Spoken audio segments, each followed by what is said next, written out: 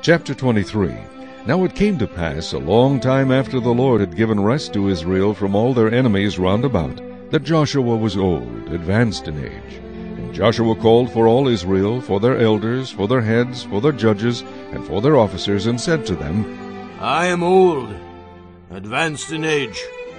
You have seen all that the Lord your God has done to all these nations because of you. For the Lord your God is he who has fought for you. See, I have divided to you by lot these nations that remain, to be an inheritance for your tribes from the Jordan, with all the nations that I have cut off, as far as the great sea westward.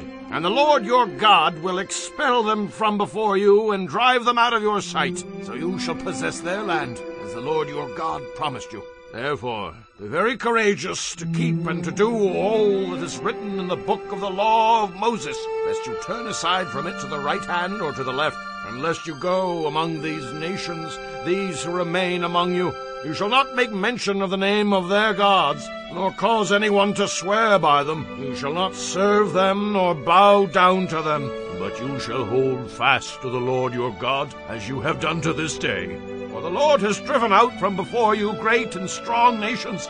But as for you, no one has been able to stand against you to this day. 1 man of you shall chase 1,000. For the Lord your God is he who fights for you, as he promised you. Therefore take careful heed to yourselves, that you love the Lord your God. Or else, if indeed you do go back, and cling to the remnant of these nations, these that remain among you, and make marriages with them, and go into them, and they to you, know for certain that the Lord your God will no longer drive out these nations from before you, but they shall be snares and traps to you, and scourges on your sides, and thorns in your eyes, until you perish from this good land which the Lord your God has given you. Behold, this day I am going the way of all the earth, and you know in all your hearts and in all your souls that not one thing has failed of all the good things which the Lord your God spoke concerning you. All have come to pass for you.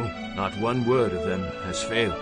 Therefore it shall come to pass that as all the good things have come upon you, which the Lord your God promised you, so the Lord will bring upon you all harmful things, until he has destroyed you from this good land, which the Lord your God has given you, when you have transgressed the covenant of the Lord your God, which he commanded you, and have gone and served other gods, and bowed down to them. Then the anger of the Lord will burn against you, and you shall perish quickly from the good land which he has given you.